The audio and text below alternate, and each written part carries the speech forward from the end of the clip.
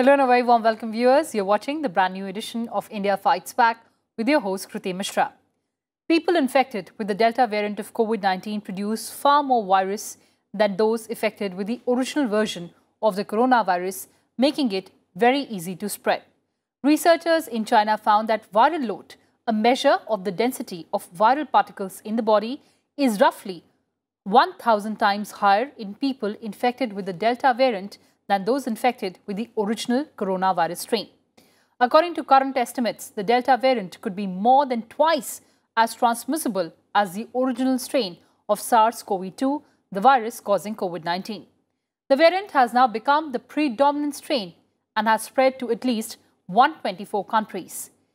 This team has also tracked 62 people who were quarantined after exposure to COVID-19 and tested their viral load every day throughout the course of infection to see how it changed over time. Researchers then compared participants' infection pattern with those of 63 people who contracted the original SARS-CoV-2 strain in 2020. The findings posted preprint showed that the virus was strict detectable in people with the Delta variant 4 days after exposure. On the other hand, the original strain took an average 6 days to be present in people. This suggests that Delta replicates much faster. And for deeper insights on this, I'm joined by Professor N.K. Ganguly, former Director General, Indian Council of Medical Research, and Dr. D.K. Gupta, Chairman, Felix Hospital. Welcome to Sunset Television, gentlemen, and thank you so much for joining us. And Professor Ganguly, coming to you first, what sets the Delta variant apart from the other variants and what makes it so concerning, sir? Actually, although a lot of mutations happen in these viruses, only few become pandemic and go to many countries. So after the Wuhan strain, the British strain, it became pandemic, and it was 10 times more transmissible than the Wuhan strain. Now, when the Delta strain came, it is 100 times more transmissible than the British strain, so about 1,000 times more transmissible, and its colonization in the nose is around 1,000 particles, viral particles in the nose. So it becomes a very dense infection in the nose when it goes. And at this given moment, 80% of all strains in all countries is now Delta strain. The concern comes in the Delta strain that it also is changing a little bit of epidemiology, and the British strain was not, it was transmissible, but the death rate or its pathogenicity was a little bit questionable, that whether it is more or not. But here there is no question. It is much more pathogenic, much more virulent, and also infects younger people. And transmissibility, I have already told, is very high. So the main concern which is concerning people, that whether vaccine will prevent this or not, because breakthrough infections occur. The recent data has come from United States after the Pfizer vaccines, and from UK has come after the AstraZeneca vaccine, which is like Covishield. So Pfizer vaccine, even if you give Pfizer vaccine, you may get breakthrough infection to the tune of 10 to 20%. But it is mild infection, you are not hospitalized and you don't die. So, but if you don't get a vaccination, then 98% of those who do not get vaccination at the moment, they are in the hospitals, and the death is because of this. So this is a pandemic now of unvaccinated people. So one of the things message which we should say, that people say that we may get breakthrough infection. So whether the vaccine is protecting or not protecting, vaccine is protecting. The endpoint was severe infection or prevention from the hospitalization. That was the end point of the trial. Only problem is that the Pfizer vaccine is around 90% effective in this after 2 doses, not only single dose. And now it has found that if you give it a little space, about 8 to 10 weeks, 10 weeks, you get a better response, like the AstraZeneca or Covishield vaccine. Covishield vaccine is around 60% or less effective, but it is effective. The British data is showing that it also is effective, and it will prevent you from dying and getting hospitalized. A very few percent, very small percent of them, particularly in the healthcare worker and others, who get a heavy dose of infection after 2 doses of vaccination or have comorbidities, may get a severe infection, but it's a very small percentage. All right, so that's a very small percentage, as you're saying. But since we are talking about transmissibility, Dr. Gupta, that is the biggest concern. So what is the evidence so far on transmissibility of the Delta variant? Great. I think Dr. Ganguly has explained very well. And I would like to tell you that this is a new variant, and there's a variant of concern as labeled by WHO. And it was first isolated in India in late last year and around between October to December. And there is a change in basically spike protein. The mutation is actually in the spike protein, SARS-CoV-2 spike protein. And because of this spike protein mutation, the viruses, this may become more transmissible, and it attaches with the cells very easily, and therefore it will be helping in the penetration into the cells, also helping in the replication of this virus and increasing the viral load inside the body also. Transmissible is high rate, it is around 120% more transmissible than this previous alpha variant that is identified in the UK, and it is around 225% more transmissible than Wuhan virus, original Wuhan virus. It means it spreads fast, it spreads and infect around 2.5 times more easily, more effectively to other people than original Wuhan viruses. Means it is more spreading fast, also means R naught value, that is normally it should be less than 1 for controlling this pandemic, but it is more than 1.2, 1.3 in these cases we have seen, where the transmission or infectivity is at more than 10%. In India also, like in northeast state, Maharashtra, Kerala, and few other districts where transmission rate is high. So the R naught value is quite high for these viruses. And if the transmission is high, it will attack fast. And definitely, as we discussed, that viral load is quite high with these viruses. Therefore, whenever person is infected, they have a high inoculum of virus, and this high inoculum of virus results in high level of viremia, means high level of viruses inside your blood. And whenever there is a high level of viruses in your blood, it will result in more inflammatory markers, release of more tumor necrosis factors, IL-6 and other serotonins, and there are so many inflammatory markers. They are released because of this high level of viremia, and indirectly they cause, or indirectly they damage your lungs, especially lungs, damage your organs, especially lungs and other organs like kidney, heart and brain and GI systems. Yes. Because of this high level of viremia and high level of interleukins and other inflammatory markers, the symptomatic rates is high, means patients are more symptomatic, and if they are having this more symptom, then they are having prone to develop more symptoms and prone to develop more complications like ARDS, multi-organ dysfunction, kidney failure, liver dysfunction, GI dysfunctions. Because of these all multi-organ dysfunction, multi-organ failure, chances of death are high. So it means it is more virulent, more infectious, spreads more fast. Secondary attack rate is very high as compared to Wuhan viruses, and we have identified around in 186 countries now the main dominant variant is Delta variant.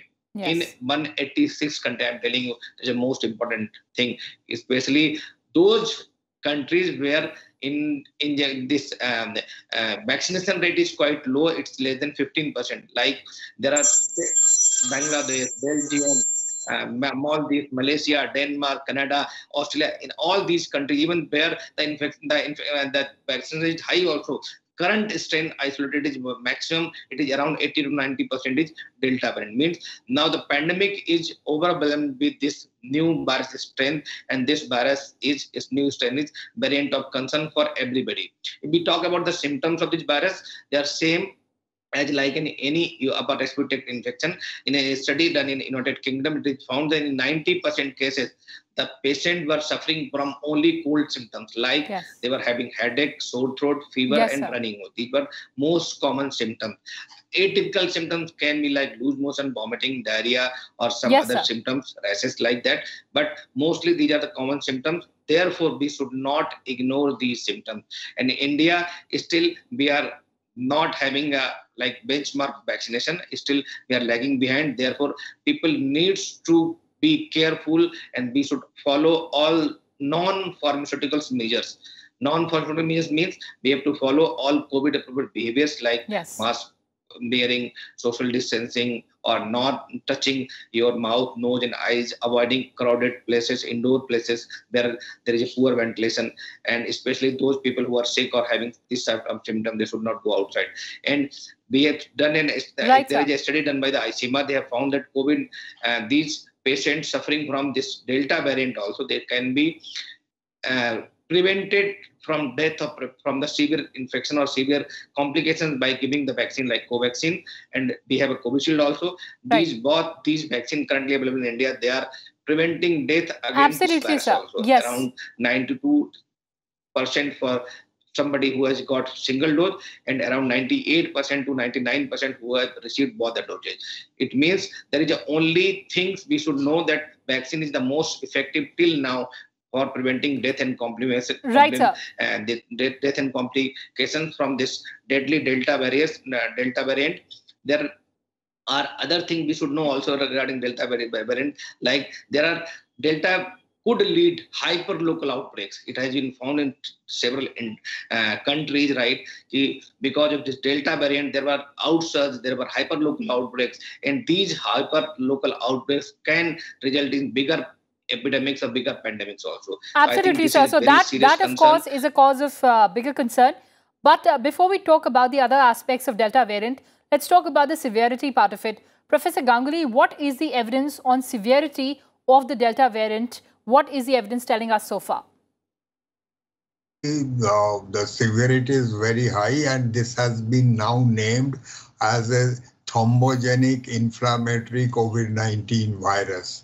So it really, there are some people who have thrombogenic problem, who have coronary artery disease, who have other, who have stroke, who are potentially taking blood thinners and other things. This virus becomes very, very severe for them. And inflammation in some persons is so severe that it comes to almost a multi-organ inflammatory disease, and very difficult to really control this inflammation. There is a surge of cytokine, big cytokine storm, and some of these cytokines, you need multiple interventions to control the cytokines. And that is why for controlling the steroids were used, and there are some targeted antibodies which are also being used to do that. But this becomes so difficult to do with the targeted antibodies alone, that you have to do several, and becomes very, very expensive. Some very new drugs and one more thing happens when it becomes severe, because it doesn't only infect one lung cell. It has a capability of joining lung cells, and which is not found in other viruses. And so the dose in the lung when it enters becomes very, very high. And as told by Dr. Gupta, that many times it has a multi-organ failure like septicemia, because ACE receptors are almost everywhere. Yes. And in some diseases, the ACE receptors increase exponentially in some of the organs. So you could get a kidney damage, you could get and brain damage is something which is coming up very big at this given moment. Previously, we were knowing that maybe some Guillain-Barré syndrome and some stroke or something which is happening, but the real sense brain damage in the form of even strong dementia, strong imbalance in the gait, the accumulation of the fluid in the brain ventricles. It is becoming very, every day we are learning having some new information about this. So this is clinically very serious substance. So one more thing it has got, these viruses have between S1, S2 a furan-like particle, which links with a receptor which is known as beta integrin, and that makes this virus much more. Its furan part is much more exposed, and it can really have multiple joining methods and creates a lot of cell signaling pathways which are very, very detrimental and leads to massive cell death. So this virus is very, very serious. But only good thing is this, that we have now new drugs which are coming up, and very soon we will have these drugs. The molnupiravir is one of those which is undergoing trial at this given moment. And this, in 2 days, it reduces virus load more than 90%. And so we have some very good nasal shields in the form of nitric oxide spray. One Indian company has made it, and very soon it will hit the market. That will again reduce the number of viruses in the nose. And the 2 Indian companies are making Fab2 fragments of the. So previously we had Regeneron or Eli Lilly, etc. Now 2 Indian companies have made now Fab2 based equine antibodies, and these are also undergoing trial. So vaccine will be only one of the things, but public health measure wise, 2 doses of vaccine, I will again repeat, 2 doses of vaccine, if given at an appropriate spacing, and we know that the population which it should get normally by the mathematical modeling, about 80% people of the country should be immunized. Yes. Now we have license for the children also. The Pfizer has got the license for children. In India also children license is we are getting. Pregnant woman license is already there. So we will be able to immunize majority of our population, and but not less, as told by Dr. Gupta, although we have immunized much more than what United States has immunized. But if you take our total population, it is not significant. So we have, I do not know whether we will be able to expand it in a way, or we will take few more months to really immunize significant population. But this should be the vaccine fear which is there in the rural areas and other places. We need to remove that. We also need to see that this is a disease which affects the poor most. The marginalized, distant population, poor tribal population, homeless people, street people, they are much more affected with this virus than others. And whatever we do, we need to have the ethics and equity. And these guys are not digitally savvy guys. These guys don't know how to really even go and access these things. So we should have a very strong communication strategy, and we should reach out as much as possible and remove the vaccine fear and vaccinate as many as possible. Absolutely. So this vaccine hesitancy still in some pockets of the country, that has to go. But there's another important aspect to it. Dr. Gupta, I'd like to understand, is the Delta variant connected with the cases of reinfection that we are seeing in the country? Yes, you're absolutely correct, because we have seen that it is not like antibodies those who are made by previous infection, previous alpha variant or any Wuhan virus variant, they are not giving protection against this variant. It means it can cause reinfection among those who are already infected with the COVID in recent past or maybe last year. They should be also be precautious. They should be also be careful regarding this variant, because we have seen that in Britain there is a the people are immunized also around more than 50%. Still, we are getting this variant in 94%. Also, in India, also we have seen several cases where patient who has antibodies from the Wuhan virus strain of virus, still they have got reinfected with Delta variant during April and May because of this new surge and new infection. It means it is not giving any protection against this new strains. We should be careful. But still, there is a positive news, a good news, that the current available vaccines, they are effective against this Delta variant also, yes, even Delta plus variant also. It means there is a need for ramping up the vaccination process, because we need to vaccinate around 80% of the population, as told by Dr. Ganguly, by the month of December 2001.